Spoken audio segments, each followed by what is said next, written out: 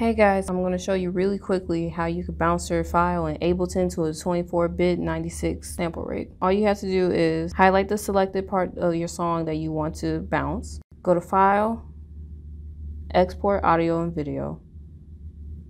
Make sure your render track is on Master. Change the sample rate right here to 96. Make sure your bit depth is 24 or whatever you want.